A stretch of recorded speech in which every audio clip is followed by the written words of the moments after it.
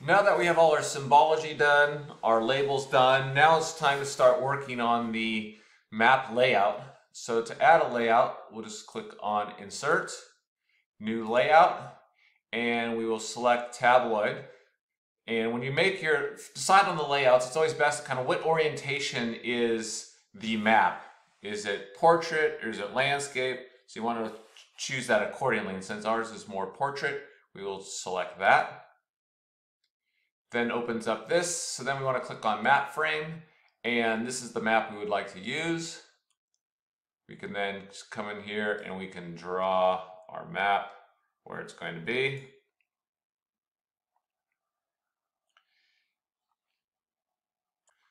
So then we can just use these and give maybe a 1/2 inch margin on each side. Maybe a 1/2 inch margin at the top and maybe a 1/2 inch margin at the bottom for printing, so where we have that. So we have our neat lines set, and so now we want to maybe make the map a little larger. So we go to layout, we want to, right now the map frame is activated, we want to unactivate that. Then we can go here, we can use these tools for a fixed zoom in, and we can position that like that.